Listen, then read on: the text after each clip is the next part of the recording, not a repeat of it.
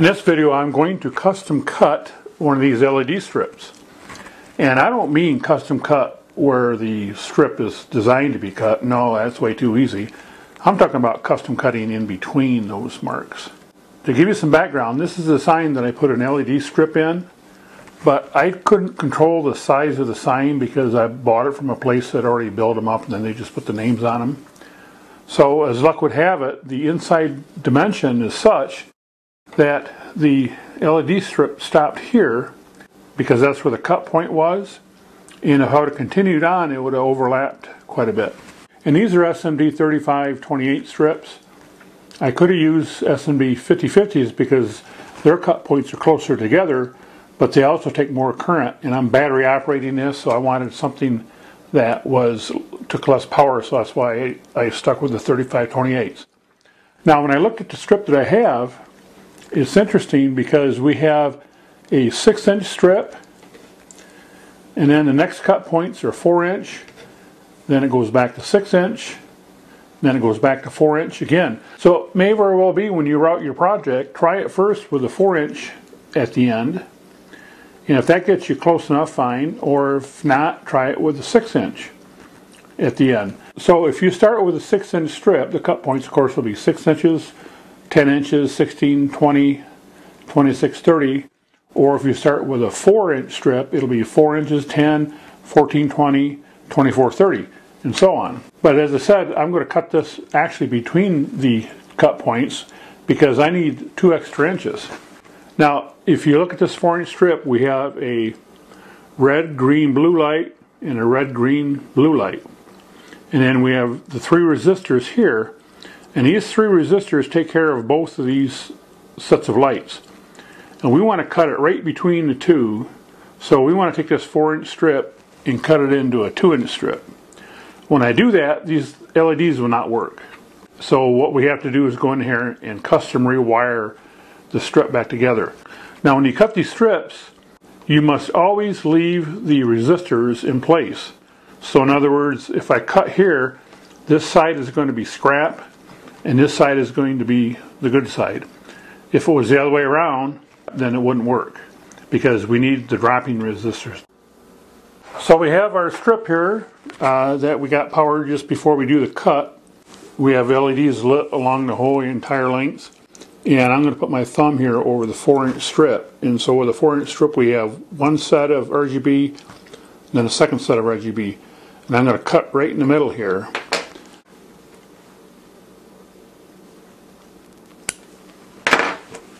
I'm going to power the strip again. You see we lost the last 3 LEDs because this made part of the circuit. And this drawing is of the back side of the LED strip. So the little devices here, we have a blue LED, which is the larger one, and the narrow one is the resistor. And for green and red and so on, those are actually on the opposite side of this. This is a schematic. So we have for the blue, for instance, we have a 608 ohm resistor and 2 blue LEDs in series, and the same for the green and the red. We can cut here, here, or here.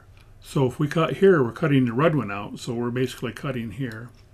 If we cut here, we're cutting red and green, so we're cutting across both of these. And if we cut here, we're cutting all 3, so we're cutting across all 3 of these. My recommendation is, if possible, cut in the center, because that way it keeps the LED colors balanced. So you've got one set of red, green, and blue, and when you wrap the strip around whatever device you're wrapping it around, if you cut it here, for instance, you may have 2 red LEDs together. And although it's a little more difficult to splice here, it actually is probably a little more aesthetic, and that's the reason you're doing it anyway, right? From here to here, we cannot cut. We can cut here, or here, or here. And these are the actual connections we have to remake. And it's going to be different for the 6-inch strip as well as the 4-inch strip. So I'm only showing the 4-inch. Different LED strips may be different. You're just going to have to look at it. But you also notice that these patches, these splices, are different depending on which strip you cut. So for example, if you cut it in the middle, for the red, you're on the bottom one, you skip one, and you're the next one up. Red up here is the bottom one, skip two, and then the next one up. So, you know, once you make the cut, you're going to have to kind of trace things out, and probably would be best to take a piece of paper and a pencil and just kind of draw out where you got to connect these back together. I'll tell you, this does require a little bit of finessing, and I've got my micro lens going here, so hopefully it'll make it a little easier to see. Now on the back side, there is a bit of tape on here, so we want to do our best to get that tape off. And all we need to do is about the last inch or so. And these are the actual traces cut, and I don't want to go all the way through. And then I want to try to peel this back as much as possible. You can take your soldering pencil and you should be able to melt this. So whatever, and it does stink a little bit, by the way. So whatever's left, and you notice I'm using a piece of cardboard here on top of the table. So whatever's left, I'm just going to try to clean off a little bit. Get as much of this off as possible. So then really all we have is just the thinnest piece here. Let's start with blue. And when you trace this back, you'll see that these actually two adjacent traces are blue, or for the blue LED. And when we cut it, we actually interrupted the continuity between these two traces. But those two traces actually are right up here. So we want to take our little X-Acto knife and just lightly scrape those two traces. And you may get the wrong one, and that's fine. I mean, you can always do it over again. You just don't want to scrape through so much that you damage circuit. Alright, so we've got those on, and what I'm going to do for this operation is I got some tape, and I'm just going to tape this down so it doesn't move.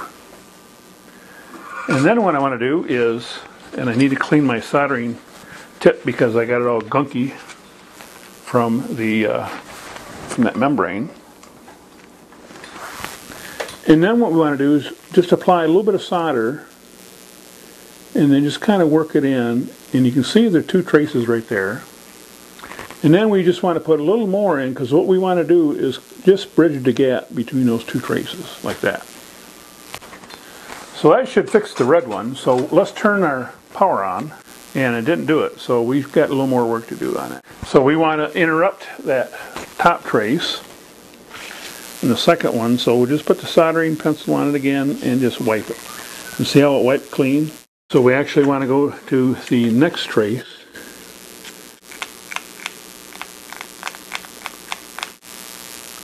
And we're dealing with very, very thin.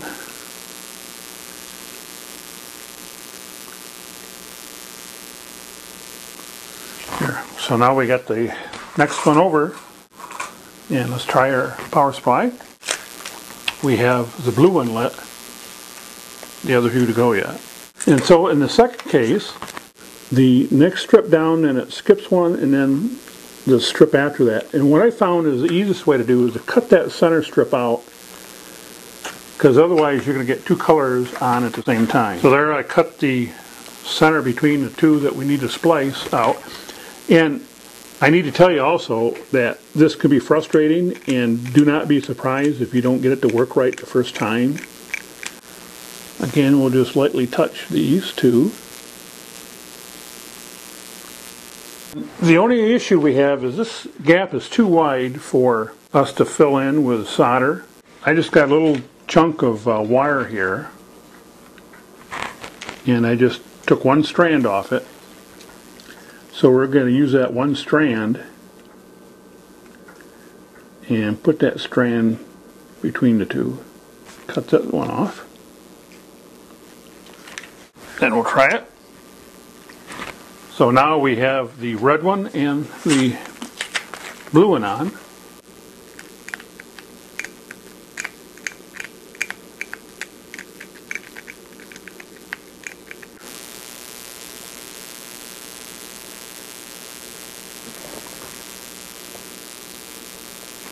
There we go, just got a little blob of solder there.